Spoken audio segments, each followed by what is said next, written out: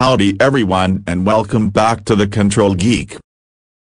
In the last video, I have illustrated the constraint MPC problem and went through the involved vectors and matrices. At the end, I promised to present an example with Matlab to show how we can implement the MPC problem. In this video, I am going to present that Matlab script. Before jumping into the code, let us go quickly through the involved vectors and matrices of constrained MPC. The last MPC problem we saw in the last video has the following form. We have a cost function that involves basically three variables along some prediction horizon of NP. The variables are, the controlled process output y of k, the change in the control move delta u of k, and slack variable capital M of k. This cost function is subjected to some constraints as shown. The first constraint is the process dynamic, which is given in the form of state space. The second constraint is on the control move and control changes, while the last constraint is on the process controlled output. In this constraint we have three sub-constraints, which are the upper and lower bounds of the output itself, in addition to the limits on the slack variable. We need to formulate both the cost and the constraints along the horizon NP in a quadratic function in terms of the predicted control move as well as the slack variable. Let us start with the process state space representation. We have seen that this constraint can be written as y equal to capital Phi by x0 plus capital gamma by the control move the vector. All of the quantity definitions are given above. Please pause the video and take some time to observe or write down these definitions as you will need them later in the code. Before proceeding with the remaining constraints, let us see how we dealt with the cost terms. Starting with the first term, which is. This term was formulated as the last step shown below, where the formula is the formula of quadratic function. Let us take another term, which is the control changes.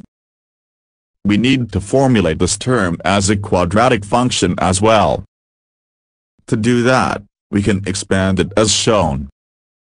And with associated terms underneath each quantity, we have the following quadratic function form. Just observe the last term in this new formula. We have the quadratic of the u of -1, which is already known and applied on the process.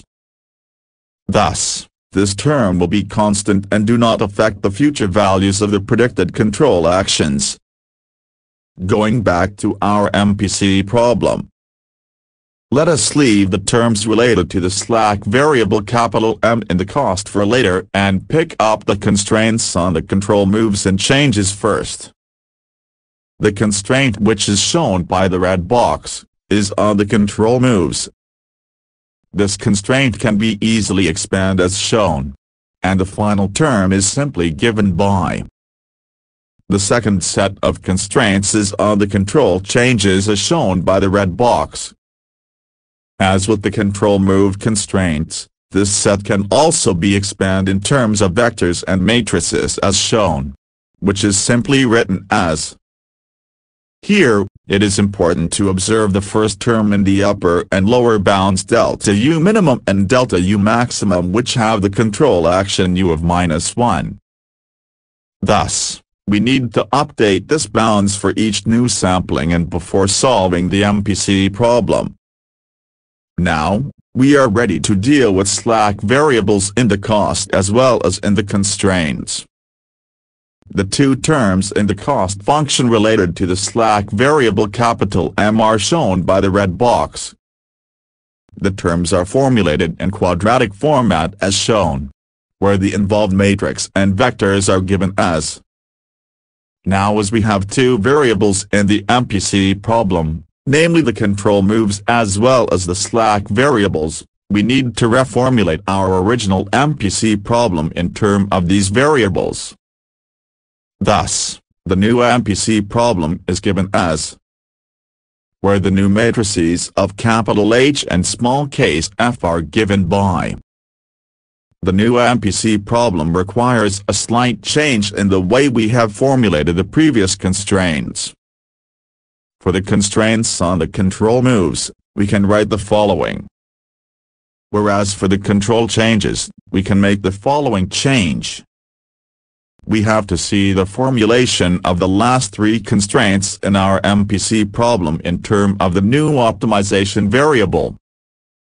Considering the process output constraints first as shown by the red box.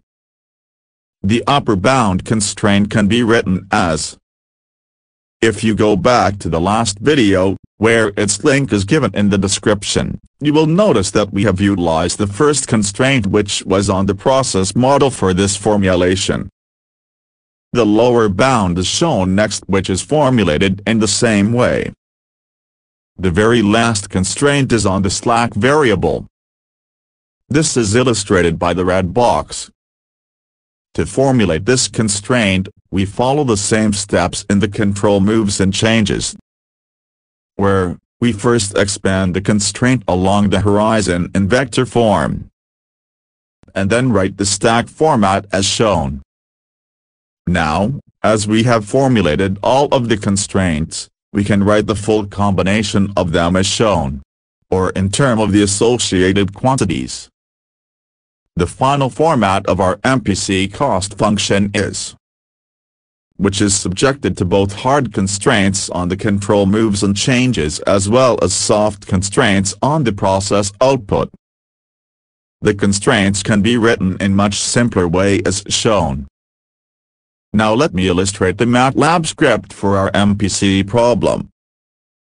Basically, we have three files as shown. The main file is the one that runs the MPC problem, while the other two files support the main file by some computations. Starting with the main file. The file first gives the process state space matrices. Here, we have a stable open-loop process with 2 inputs and 2 outputs. The second portion of the file gives values for the weights used in the cost function including the slack variable. Okay, let me show another part of the file. Here, the first portion gives some information for the simulation which includes the initial condition, values of the tracking reference and value of the control action at time k-1. The second portion gives the prediction horizon which is set to 5 and with the assistance of the MPC matrices file, it computes the prediction of the process output which we have assigned in the shown equation. The last portion introduces the values for the constraints that we have considered so far. Note that we have given the infinity a value of 10 to the power of 5. Let us go to another part of the file. This part has 2 important portions. The first portion expands the given weights along the horizon. Exception of that is the weight on the control changes. This needs a little bit more work which is computed in the constraints and weights file. The last portion here setups the MPC main matrices. Remember that we have the following MPC problem. So, the matrix H is formulated as shown, whereas the matrix A is shaped as shown, followed by the matrix F. These 2 matrices are for the constraints. Please explore the constraints and weights file for more details. The next part of the main file shows the actual implementation of the MPC control loop. It starts with a loop where the followings are looping. First is the part of the MPC cost. This matrix is shown by matrix F in the original problem. There are 2 quantities that need update here. First is the process state which is given by x sub 0. And second is the u of k-1 which is multiplied by the matrix psi. The next step that is looping is the solution of the MPC problem. Here, I am using the quad-prog solver in Matlab. This solver gives the solution in terms of the variable U. Do not forget that this variable has two sub-variables, which are the control moves and the slack variable. We only need the first two terms from the U, which are injecting into the system that is shown by the red box. The next step would be updating the process states x sub 0, the value of u at k-1, the constraints on the control changes, as well as the matrices C minimum and C maximum. The last portion of the looping is saving date for plots. The very last part of main file is the part that plots the results. Before running the main file, please make sure that you have the optimization toolbox installed in your Matlab for the quad-prog file to work. If you run the main file, you should get a plot similar to shown here. You can find a copy of the Matlab files in the description. I have left some of the computations unexplained as a homework for you to figure them out. Also, I did not do any analysis to show the MPC performance, such as violation of the soft constraints on the output or the feasibility of the problem. The values in the Matlab main file are set up arbitrarily just to push the problem to work. So please analyze the MPC problem in a wisdom way and tell me your conclusions in the comment section. As always, please do not leave this video without thumbing up, ringing the bell and, of course, subscribe to the channel. See you in another video.